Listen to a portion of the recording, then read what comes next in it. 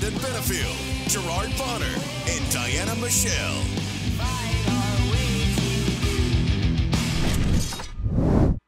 What's up, everybody? It's that time of the week. It's Friday. You know what that means. It's time for your favorite podcast, the SHW podcast. This is our wrestling. I'm B-Double Brandon Benefield alongside the great Gerard Bonner, who's back, and the lovely Diana Michelle. How are you guys doing, GB? It's good to see you. It's been a minute.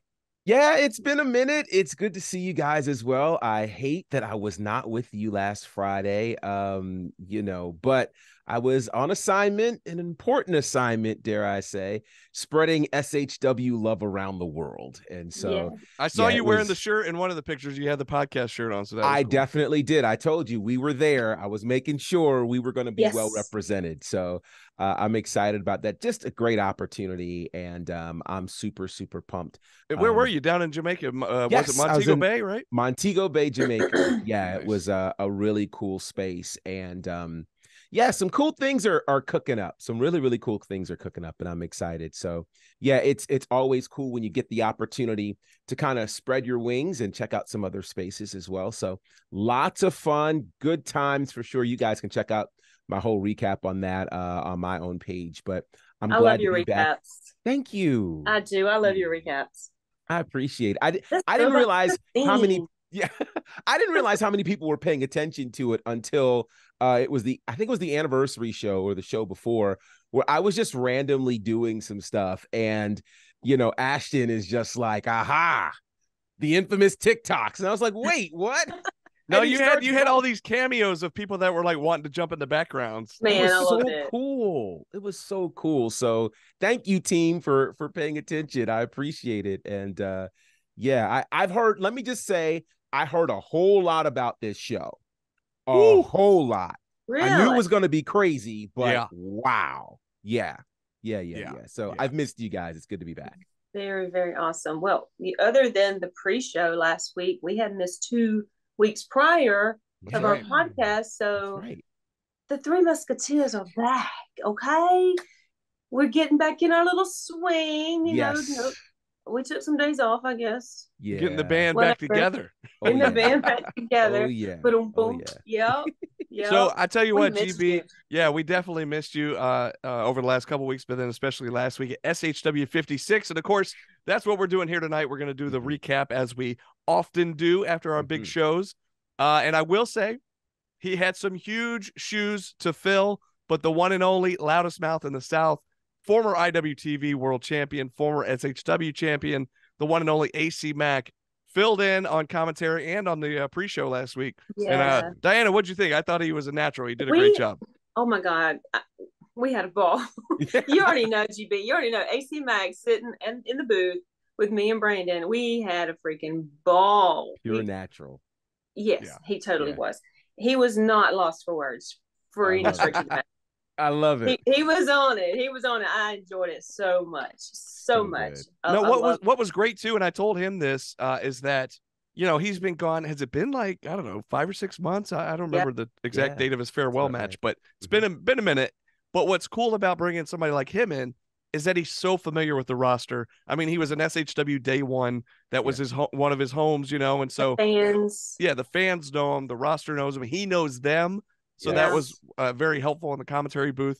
The fact that he kind of knew what was what, and joining us on the pre-show, he kind of got caught up on the different story lines and different things like that. So he was good to go. And man, it was a lot of fun. He had quite a few trying to pick fights with him during the show too, which I'm like, he might be retired, but he ain't like incapable of whooping tail. He kept having to reiterate, and I was reiterating too. I was like, whoa. He's here in a commentary capacity tonight. Everybody settle down. And he's looking at people. I'm retired. What are you coming after me for? But a handful of guys on the roster. Put it past him. And Brooklyn as well. Brooklyn was giving him an earful at one point. It was just like, come on. Insane. But insane. Anyways, it was a wild night. Let's jump into this thing. If I can get my notes here. This is where I rely on GB typically, but he wasn't there. So I think GB will still have a good bit of knowledge about this whole show, even though he missed it. Right. It's a wild one. It started out with Shoot Taylor and the Kenway one-on-one. You had both of these guys coming off of a loss in that 6-man challenge the month before for the JTS Legacy Championship. And both of them had been on a decent roll up to that point.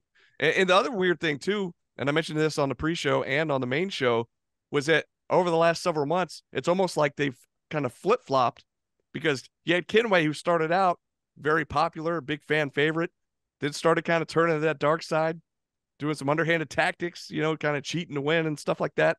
Whereas Shoot, on the other hand, kind of started out that way and has slowly kind of become a fan favorite. And the theme song doesn't hurt. It gets everybody hyped up. I want to say, I feel like, I would always say Owen would have the hypest theme song and got the crowd into it. When now that Owen has switched that music, I feel like Shoot might be taking that spot as far as some of the hypest theme music when he comes to the ring. So anyways, great opening matchup. Shoot Taylor did come out on top. But it was kind of what happened after the match, Diana. Do you remember? Mm-hmm. Yeah, go ahead and tell the folks about that a little bit. Yeah. Well, to go back into the match, I mean, like you said, Kenway had to do a little switcheroo, went from being the good guy, the well-liked guy, to being, he's a punk. He just acted like a punk. And he put that little chip on his shoulder and dared Shoot to knock it off, and Shoot knocked it off. And it was, I don't want to say it was embarrassing for Kenway, because if you lose to Shoot Taylor, it's not embarrassing. Right. I mean, Shoot's awesome, right? What was embarrassing was what happened after. Yeah. Todd comes out and pretty much runs down the hierarchy, runs down Joe Black, Murder One, the whole clan of hierarchy, and then Murder comes out. He's got some choice words for Todd. Oh, but they both had choice words for Kenway. That's what was embarrassing. Yes, I almost felt bad for Kenway. One was reprimanded for being just being part of the. Well, yeah, Todd reprimanded for being part of the hierarchy, and then Murder just reprimanded for losing and sitting in the ring crying about it. I feel like you shouldn't do that if you're part of the hierarchy. I'm sorry. Yeah, there's a standard. Then it was like Murder was looking at Kenway like, oh, you're actually listening to Todd. You're not even listening to me. You're listening to Todd. It was a whole thing. And anyways, he sent him to the back. So Kenway kind of Todd sent him to the back, and he went. Yeah, Kenway kind of tucked his tail and went to the back, and it was like, what is happening here?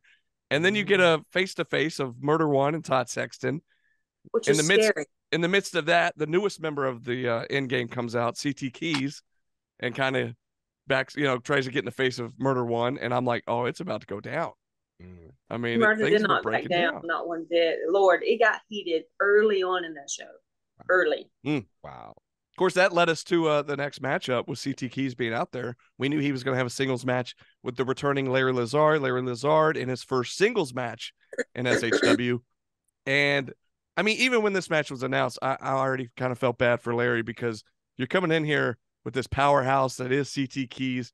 He's already fired up. He's part of the end game now, the newest member. Huge. And I feel like anybody he was going to face was going to be in trouble. Brag dog. It just happened to be Larry Lazard. Larry Lazard. I mean, it was a rough night. A rough night at the office for the classic Larry Lazard. That's all I'll say. It didn't last very long. I'd say maybe 3 minutes or less, something like that. And it was a dominant showing. If that long. You said dominant. Probably felt like an hour with the beat down. I mean, it was bad. It was bad. It was rough. You said dominant. I thought Domino's Pizza. I mean, like, it just kind of put me in that whole mindset. But by the way, Domino's before you jumped on, GB, Diana just had the delivery, and I was like, ooh. Oh, wow. That's awesome. Anyways. That is awesome. Very, very interesting. Yeah. Hey, we can use that sponsorship. We'll take it. We'll take it. We will take it. Wow. Wow. Wow. Wow. Sounds very, very interesting. This whole Kenway thing. Yeah. For somebody who has referred to himself as the Infinity Stone of the hierarchy, to kind of tuck your tail between your legs and walk away, that's not very hierarchy-ish. But it was weird. It's like he had this look on his face, like he was really angry, but almost like, but he was defeated. Not only had he been defeated in the match, but just his self-esteem or something was defeated. Like, it just seemed very unusual. And I wasn't quite sure what to make of it. He came into SHW very confident. Extremely very, very confident, and spoke very highly of himself and his goals, only to find with every single match at Southern Honor, it's not happening. It's not happening the way he planned. And I don't know what his standings is with the hierarchy, but I don't feel good about it. Well, the way Murder One dressed him down in the ring, it wasn't looking too good that night, at least. Oh, boy. Yeah. I don't know.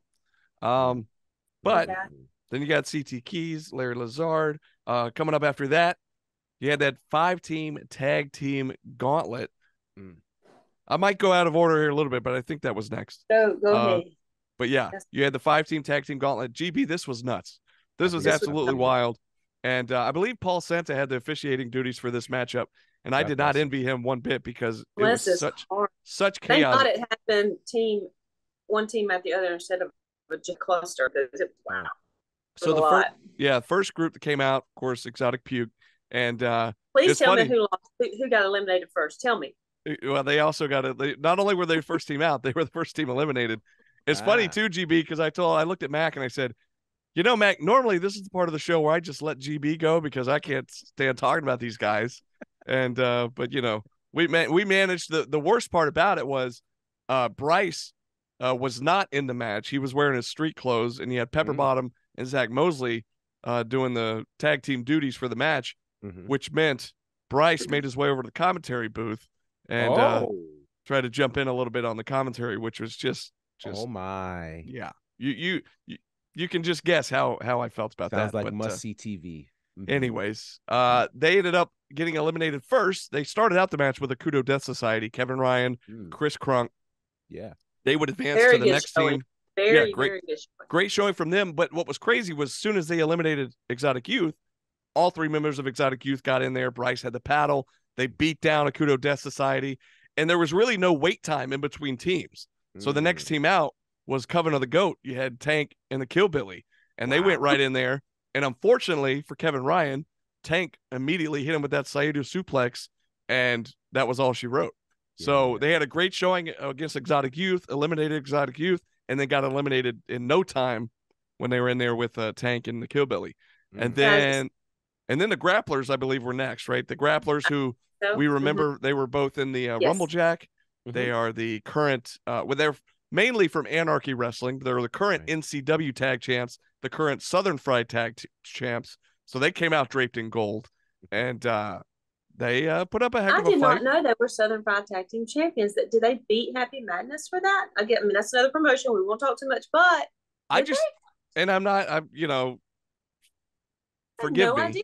I just don't keep up with all the other promotions necessarily, at least not that much.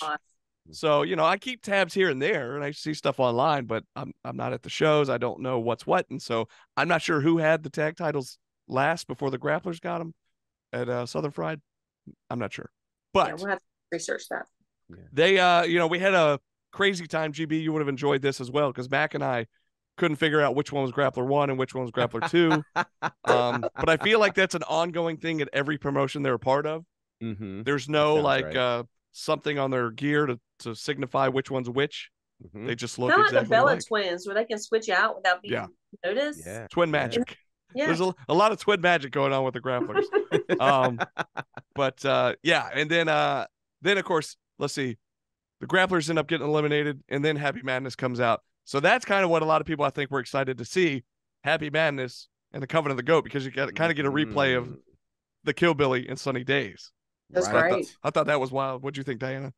It was great. I mean, I think at the beginning in the pre-show, I was talking about how I've not seen Tank and Nathan in a match that wasn't bloody, that didn't have weapons, that didn't go into that death match vein, but they were a tag team in this gauntlet, and they performed as a tag team in this gauntlet, and it was amazing. They can do anything. It was great. Wow. I think they really took it to Sunny Days and Sal Renaro, and I mean, I want to see them again. I want to see this whole matchup again.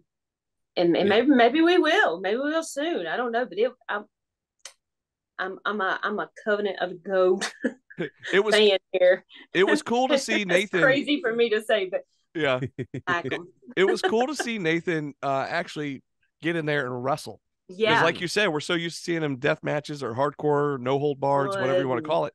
And I think I even said at one point during the match, he had been in there for, I don't know, 5-10 minutes. And I said, this might be the longest I've ever seen him in a ring without a bunch of weapons or a bunch of like a car crash. On fire. Right. So that was pretty wild. But of course, Happy Madness ended up coming out on top. So they are now, call them the number one contenders, call them what you want. But the stipulation was they get a future title shot. I don't know if that will be December 8th at our next show or if it'll be sometime later, but they won the 5-team gauntlet. So they will get a future tag team opportunity, a chance to become 2-time tag team champs at Southern Honor Wrestling. Is that right? They've only had it once so far, correct? That's right. Mm-hmm. Yes. That one time was just a very long time. That's right. Yeah. It just seems like it was multiple because times. they didn't defend it. Right. I don't want to get into the whole dishonor thing, but there was a whole, it's just going to get me irritated. Difficult time. Yeah. It was, we were all going through some tough times back then. Yes. It was tough times. Speaking of which, and we'll get there at some point, but of course, Cruel and Brooklyn were both part of this show as well. And we'll get to that here in just a few minutes. But what was kind of crazy was after the tag team gauntlet, Exotic Youth come back out and they're pitching a fit and they're fit to be tied. And they're all three in the ring, just whining. They get on the microphone. Yeah. They get on the mic. Screaming. They're mad at Jake the Snake for putting them first in the gauntlet and it wasn't fair and woe is me and blah, blah, blah. And then all of a sudden we get a surprise on the video screens back behind us. And it's none other than SHW's own, the Infantry. John Dean, Carly Bravo calling out Exotic Youth and saying they've already got it booked. They've talked to Jake the Snake and it's booked for December 8th, SHW57. We're going to see Exotic Youth versus the Infantry. And it's going to be good to have those guys home. And I cannot wait to see them just lay those boots to Exotic Youth. It's going to be good. I know, Diana, you were excited to see that. I was totally excited. I was jumping up and down screaming while they were talking. I didn't get to hear everything they said. But to see Exotic Youth in the ring with their mouths dropped open in like disbelief that they're going to have to face the Infantry was money. Yeah. Money. Yeah. I loved it. I can't wait to December 8th. I can't wait. It's going to be fire. Yeah, what a great way to end the year to have the Infantry back with us. And, we remember, and I'm sure as we get to that point and following that show, we'll probably talk about the year that was 2023. But one of the biggest moments of 2023 was watching Carly Bravo get the news that he is all elite inside of an SHW ring. So to have him come back, now having done all that he has done at Ring of Honor, to come home, both of them, and to have this match on December the 8th. That's going to be incredible. You guys are not going to want to miss that. Yeah, absolutely. And the thing is, I said it on commentary, and I say it fairly often, even though it kind of makes me want to throw up in my mouth when I do say it, because I hate giving any kind of accolades to Exotic Youth. But the thing is, when they're not using their underhanded tactics and their cocky attitude and all this stuff, they are great wrestlers. If they could just get in there and use their wrestling skill and win that way, I wouldn't have a problem with them. But it's the attitude, it's the underhanded tactics, drives me up the wall. I know it drives Diana crazy. I know, it just. But point being, it's you rash. If they can show out like they can, and then we already know what Infantry can do, this has the makings of potentially a match of the year at the very tail end of the year. So it might get in just under the line there to be a contender for match of the year. So. And I'm trying to think, I don't know how often, if at all, has a match of the year ever been a tag team? I'm sure it's been a tag team match at some point, right? Or no? I will double check. I'd have to, go ahead and research that. I do not know. Tell you the answer to that. If they do have tag team matches that have been matches of the year, it's not often. It's usually a singles match. But I just think this could be a great one, and it'd be fresh. Yeah. This could be one that could be a contender. So we'll see. But moving on down the card, we had. Well, I'll go back. We actually did have a tag team match of the year. It was 2021 the Duck House Brawl. Yes. Involving Right. the Ugly Ducklings and Exotic Youth. Exotic Youth. That's There right. you go. That's right. We could have the possibility that Exotic Youth could do it again. It's possible. There you go. Well, they have the makings of being a bad day for whatever. So yeah. Well, moving on down the card, we had Hollywood Hunter James. He was back in action against the returning Rob Killjoy. You mentioned the Ugly Ducklings. Yeah. One of the Ugly Ducklings, Rob Killjoy, was back in the building, who always puts on an incredible show. This was a great singles match. And you had Tristan Michaels on the outside, the manager for Hollywood Hunter James, who caused a little bit of distraction here and there throughout the match. But, man, what a great match. Hunter James coming out on top. And was it afterwards? I think he was trying to cut a promo. And then Alexander Lev shows back up. Now, how this guy keeps getting in the building, and how not only in the building, but given a microphone, I don't know how. But anyways, he gets in there. He starts talking trash, running down the crowd, and calls out Fluff. Now, GB, I'm not sure if you're familiar with Fluff. Yeah, you know, AKA Fluff. Cody Fluffman. He's a tag team. Exactly, with Sean Legacy. So he's just sitting in the crowd. Now, he has been backstage. Now, a lot of the fans may not realize this. He's been backstage at a lot of our shows. Yeah. Never been booked on our show. Never wrestled on our show. But he's been in the building before. A lot of the roster backstage knows him. Fans of indie wrestling in the Southeast know him. And, for some reason, Lev called him out. He was just sitting in the crowd watching the show. And Fluff, came through the guardrail, took his shirt off, ready to go, ready to throw down. And security had to pull him back. And so I don't know what that means moving down the line, but it looks like that could be setting some up for the future. And I don't know how soon. By the way, speaking of matches that have already been booked for December 8th, Lev did let us know that he has already been booked against Rob Killjoy for December 8th. So we'll see that at SHW57. So first officially booked match. There you go. Yeah. Because he always ends up in something impromptu. So. Exactly. So what I'm curious to find out is, what's he addicted to? Well, there's that. To? But at what point is there going to be more money put into the security at SHW? Because I wouldn't be surprised if somebody paid them to let Fluff through.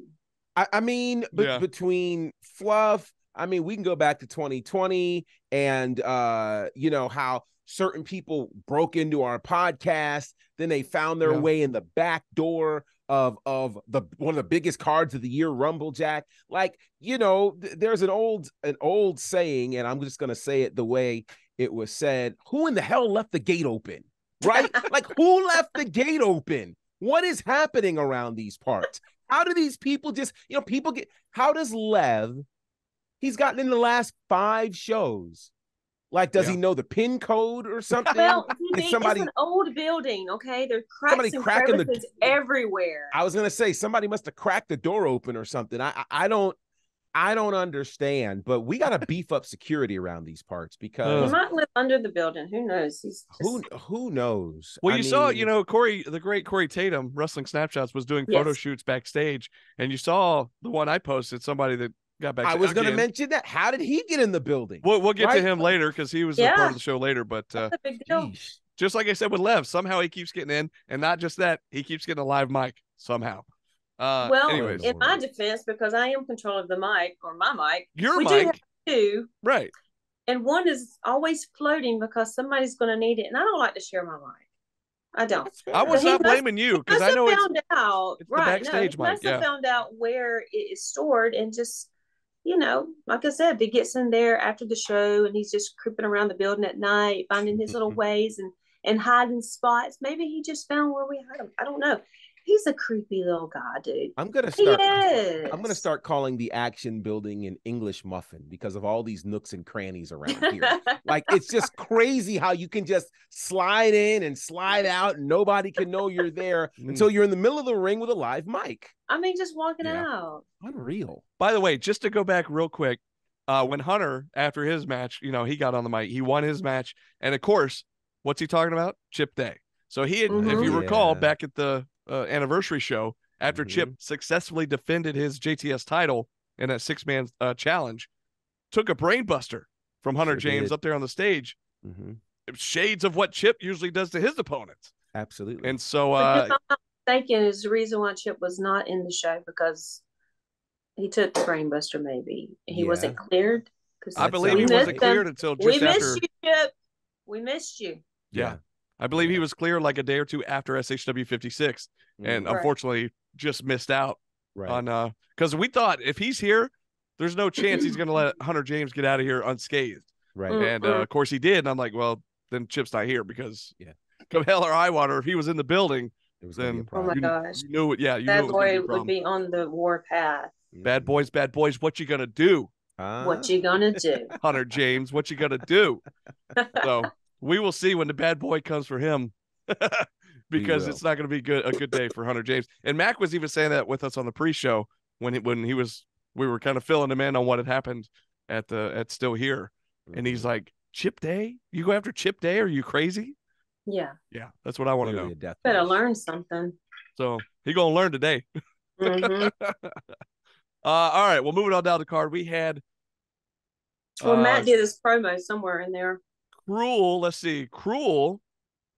Oh yeah, so Matt Griffin was with Rico Gonzalez, right?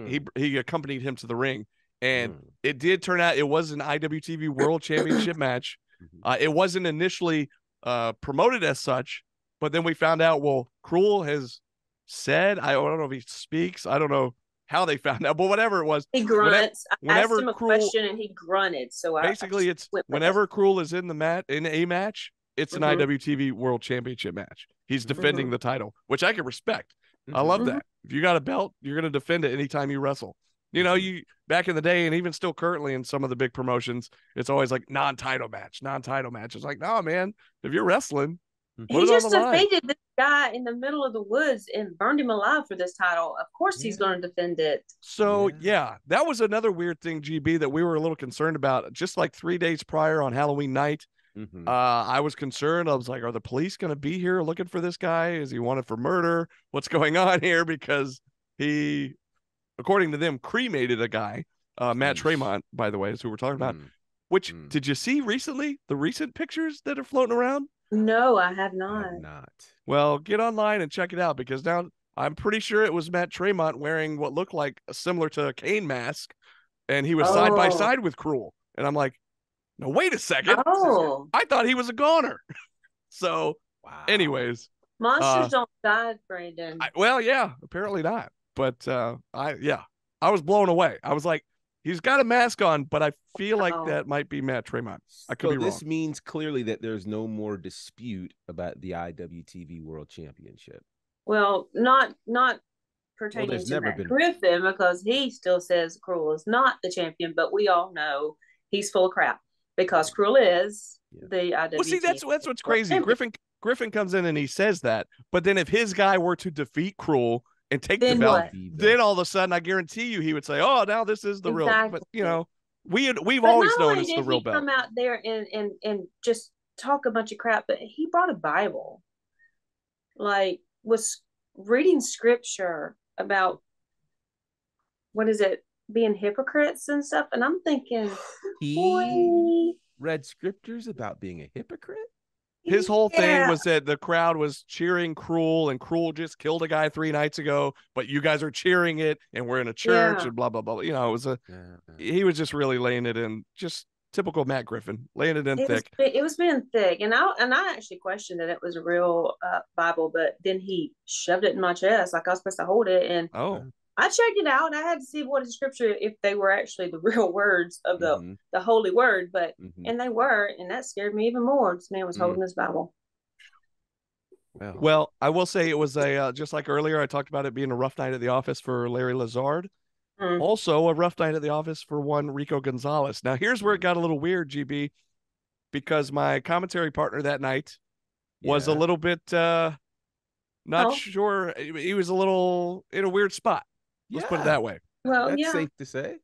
So it was kind of a weird, and same thing when the action title was on the line, you know, because Mac, his home away from home, SHW is his home, but his home away from home was action wrestling at one point. He's the longest reigning action champion, and he held that title the same time he held the Southern Honor title. You know, there's a lot of connections there. So But it was yeah. Anyways, Rico, unfortunately for him, he did walk out.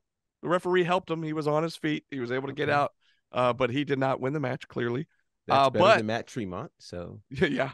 But what we did get to see, GB, and I'm sorry you missed this. I hope our cameras caught it. We'll find out when it shows up on IWTV. But we got to see the front row dive again from Matt Griffin as Cruel chased him out of the building. Yes. And not just out of the building. Like, I don't know how far Impact chased him with the video camera, but I heard that they went like around the building.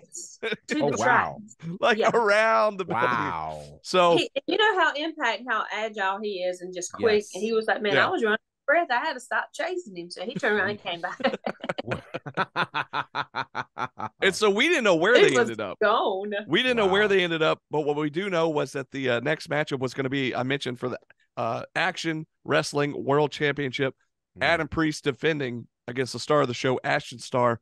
Of course, Priest being accompanied by Brooklyn, which is still so weird to me after a few months ago when she turned on her husband, Cruel. And so she accompanied Priest to the ring. Great match. Great match. It was. I could watch these guys wrestle all night. And I said it before. We've talked about this before. Adam Priest is incredible. I love watching him when he wrestles at SHW.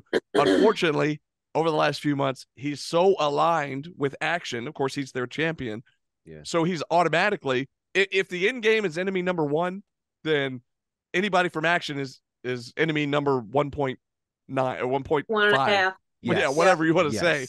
Because besides the end game, Action, if you're from Action, and that's the thing, unfortunately for Rico, great athlete. I was excited to finally see him wrestle at SHW, but he was there representing Action. So the crowd was just all over him, and understandably so. Yeah. But same thing with Adam Priest. And this was a great matchup. Of course, Adam Priest would retain the title.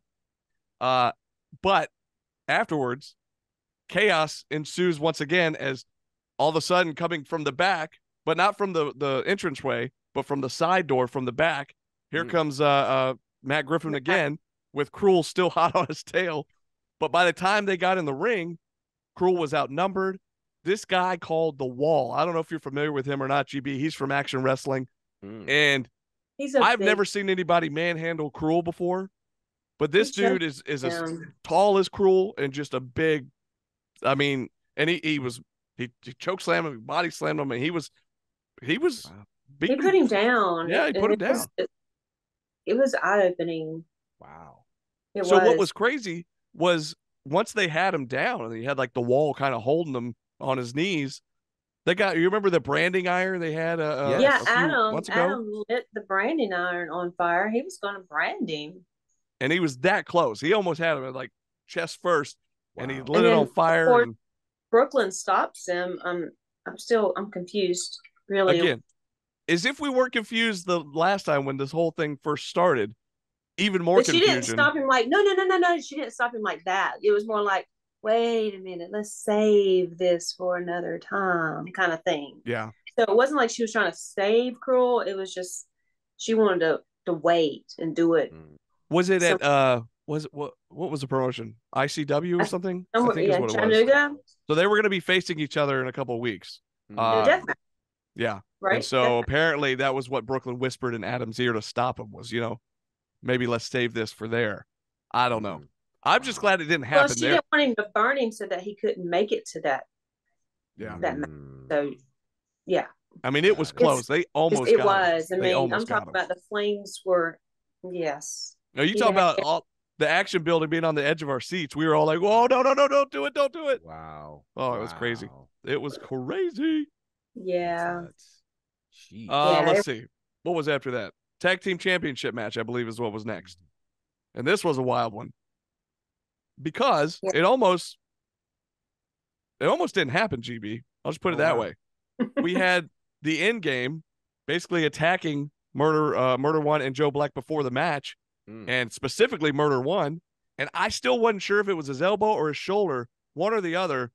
They just were beating him down, and he couldn't go. So the officials before the bell. They were out there, but it was before the bell. Right. So, yeah. So then Todd, and I don't know how true this is, but Todd even though the bell hadn't rang, Murder couldn't go. Joe's checking on the officials are going to take him to the back. Todd gets on the mic and says, "Oh, well, if you didn't read the contract closely, it says if you have to forfeit the match, you lose the tag titles." And so he's announcing the end game as the new tag team champions. And Joe Black's like, "Whoa, whoa, whoa, whoa, wait a second." He goes down there, and then it's a 2-on-1 match. He defends the titles by himself 2-on-1 against. He's is ringside. Todd is ringside. So it's just the whole group against Joe. It was wild. He held his own, man. Oh my God. Not only did he hold his own, he successfully defeated the Anarchy champion and the Southern Honor champion and retained the SHW tag team titles. Now, Murder One did come back towards the end of the match, but really just more so to cause a bit of a distraction. He was wrapped up. He was iced and wrapped up. And it was more so to maybe kind of cause a bit of a distraction, allow Joe to get the win and take out both Nick Halen and Judas. And it was insane. And then, of course, afterwards, they've retained. And then Gary Lamb's music hit. We haven't heard his music all night, surprisingly. Oh. And at this point, we're in the co-main event, match 7 at this point. He comes out, says he's been watching backstage, says, I kind of forgot just how dominant Joe Black is. I kind of forgot that he basically carried this company on his back for 2 years. And as he's saying that, I'm thinking to myself, we didn't forget. No. Right. You might have forgot. None of us forgot. Right. So never ever. But I was very excited to hear that Joe Black will now be receiving a championship shot at Judas on December 8th at SHW57. So just like Judas went into this show at 56, where he could have come out as a double champ, now Joe Black has the opportunity of perhaps coming out of 57 as a double champ. Not only the tag team champ, but also the Southern Honor champion. So, man, that's going to be awesome. I cannot wait for that match.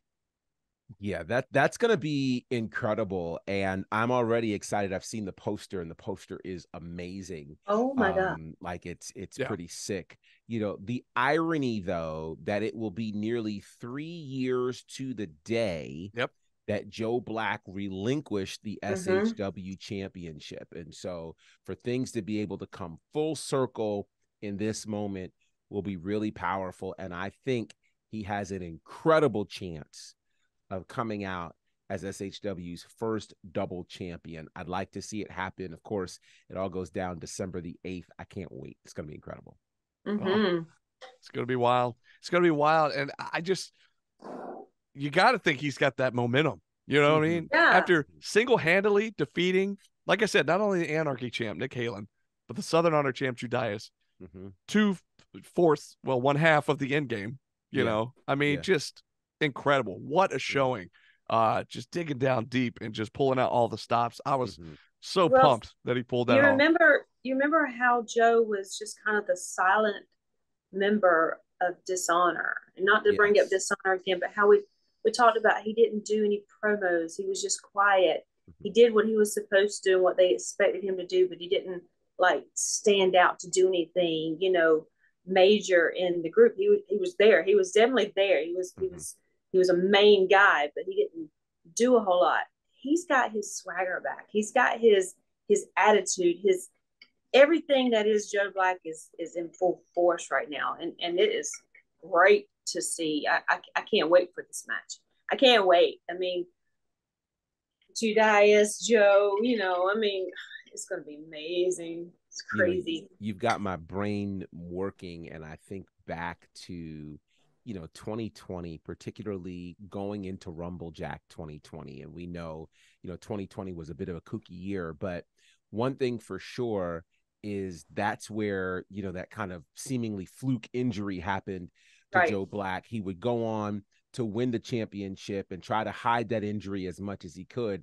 We can always speculate and wonder what would have happened had Joe Black not gotten injured. He could still be the champ. That's what I was going to say. He could still be the SHW champion. And so, you talk about getting his swagger back, having to come back from injury and wonder, could he still do it? And then, connect himself with Dishonor and the like. It took him going back to his roots to rediscover who he actually is. It's funny because you can look at a person and you can know their greatness, but if for whatever reason they don't know it, then it won't hit the same. Right. And so we're literally seeing a guy figure out exactly who remember, he didn't even want to be called the killer weight anymore. Right. Like, he literally was just like, that's not me. I'm happy. I'm this, I'm that, I'm the other. But he's found that thing that made him 2-time wrestler of the year, that thing that has made him the Undertaker of independent wrestling. If that guy shows up on December the 8th, look out Endgame, because it will be the end of the game. Right. It's going to be good. Going to be good. I cannot wait. And here's the thing. On top of that, on top of an already insane night to that point, we still had our main event, which was the 3 stages of hell, Nagicism versus Owen Knight. And I tell you what, it was everything it was built up to be. It was crazy. First match, your standard singles match, pinfall or submission inside the ring. Second match was going to be the second stage of hell, I should say, was going to be a Falls Count Anywhere. And then, of course, if necessary, the third stage was going to be an I Quit match. Now, you had Naja, who the opening was solid, and I was telling Mac this on commentary. These guys, this has been going on for about a year. Yes. I mean, it was all the way back. Was it November when the original Best of 7 series started? Southeast Best of 7. And then aside from that, that went on for a few months. Then they battled all over the Southeast, other promotions, also in SHW, just all over. Know each other so well. They were even a formidable tag team, short-lived that it may have been. They were a formidable tag team there. They even earned a tag team title shot at one point. Of course, that's where we saw Owen turn on Naja. And that's where this whole dark side of Owen Knight has come about. And it's been that way ever since. Owen Knight. I'm sorry. Boy Owen Knight. Yeah, sorry. Bad boy Owen Knight. That, I can't call it. You can call him that. I feel weird calling him. But yeah, it was that opening matchup. Great in ring, but they know each other so well. So I even told Mac, I said, we could be here all night just for this first stage of hell. I mean, this could go on and on and on. Yeah. But it ended up Naja was able to come away. I believe, was it like an inside cradle or a quick roll up or something? It's kind of just shocked everybody. Yeah. And then the second stage, like I said, was going to be Falls Count Anywhere. And they went all over the place. And of course, Naja ended up eating a clock out up on the stage on a steel chair.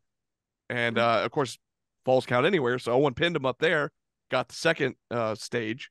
So it was 1-1. So we had that, tiebreaker, third stage of hell, which was an I Quit match. And I thought they went all over the place for the Falls Count Anywhere portion. Now they really went all over the place for this third stage. Now, Diana, help me out here, because we were tethered to our headsets at the commentary booth. So Mac and I were really struggling trying to see what all was going down. I know our cameras caught it. So once we can go back and watch it on IWTV, you can even hear us saying, like, sounding confused because we can't really see what's happening. But we know the cameras are catching it all. Yeah. Mac's standing up in his chair at one point. I get up in the chair at one point trying to see. They're just all over the place. But from your perspective, you were able to move around a little bit. What all were you seeing?